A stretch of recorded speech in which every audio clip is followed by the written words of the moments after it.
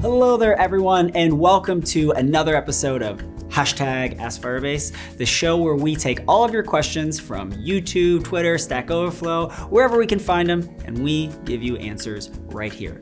And today we have one of my favorite people in the entire world, Roman Nurik. And Roman is from Firebase UX, but he's also one heck of a beatboxer.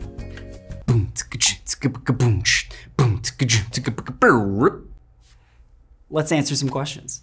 This first question comes from Dan on Twitter, and Dan asks, is it a good idea to use Cloud Functions for doing all database reads and writes, for security reasons primarily?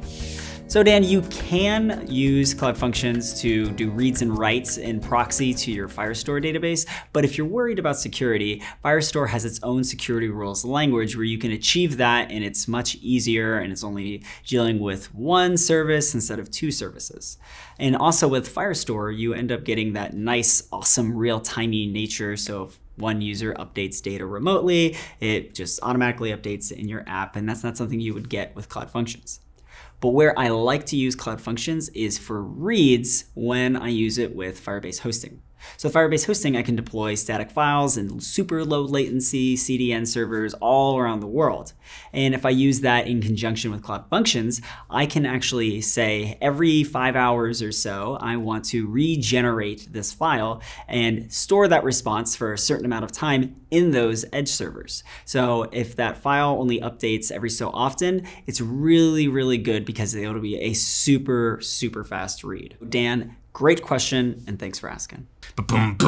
Next question. So this next question comes from David Wait, that's you, David East. Yeah, I asked my question.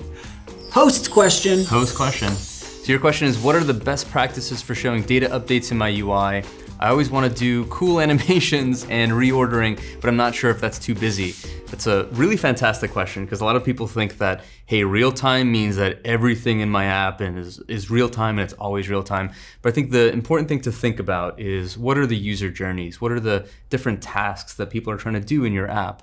So, you know, there are going to be a lot of situations where like you're browsing through something casually, like a social stream or whatever, and you want things to be real time and updating because I'm just casually interacting with something. But I think when the journey is I decide to dive into a piece of content and interact with it, I think that's a really great moment where you really have to think about, do I still want this to update all the time, or do I want to kind of pause and like snapshot what the user is looking at? A good example is actually something we do in the Firebase console for Cloud Functions for Firebase, where when you're looking at the logs for Cloud Functions, they're just constantly like streaming and updating. But if now you like see a log that you're worried about, you can actually hit the pause button and interact with that log, expand it, collapse it, whatever. And also like scroll down a little bit to see if there's anything else that happened just before, like a crash or an error. And so that's something to keep in mind.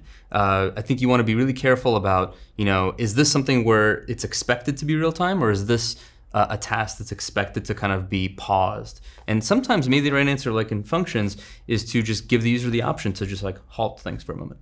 If I want to affect something that is from the structure, I should probably give the user either more control over that, or I should just pause from being able to, you know, not have them chase down some div on the screen that they're trying to click because I keep just moving it everywhere. Yeah, that's one of the most frustrating things is when like I expect to be interacting with something and then things are just changing underneath, like underneath my finger. The worst is like, you know, those examples where like you're typing a search and then it's doing autocomplete in the background and it's like trying to be smart, and then you're about to click on the thing, but then a thing pops up and you click on the wrong thing accidentally. It's like super, super frustrating. So again, like you want to really avoid that. One of the best ways to avoid it is to observe users. And if they actually make mistakes like that, then you know that's a situation that you may need to rethink if it really should be updating or if it should really be real time or not. Great answer. You heard it here first. I'm just kidding. Next question. This next question comes from Patrick. And Patrick asks, what are some good tips for onboarding user into your website or app? That's a really good question. I think onboarding is one of the most interesting and challenging problems in UX. Now, there's no right answer for onboarding, and every onboarding problem you have is going to be a little bit different.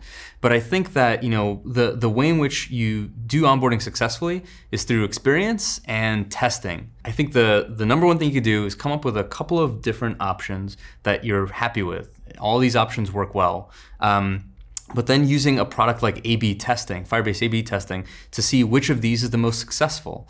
And I would make sure to define success in a way that makes sense for users as well. Not just thinking about conversions, but which of these options leads to the most, the users being the most engaged or doing the most things in your app after they onboard that they want to do. So I would definitely think about A/B testing as one way to decide between a couple of really great onboarding options you have. But if you're looking for some good kind of general tips, I definitely say, be really focused and think about what are the things that the user absolutely needs to do before they just get into the app and start exploring.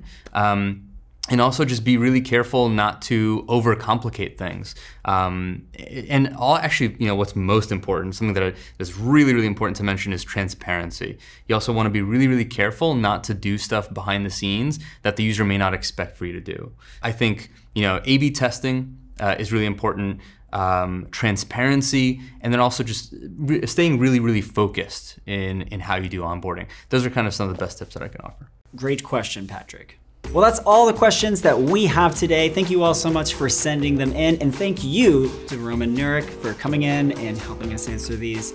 And if you have any questions that you want to ask, make sure to go on Twitter, YouTube, Stack Overflow, my personal email, no, not that one, but just tag it, #AskFirebase, and we will answer it right here on this show. So thank you all for stopping by. If you liked this, make sure to hit that thumbs up button and to subscribe for all the brand new content that we have coming out. So thank you all so much, and we will see you in the next episode of #AskFirebase. Next question.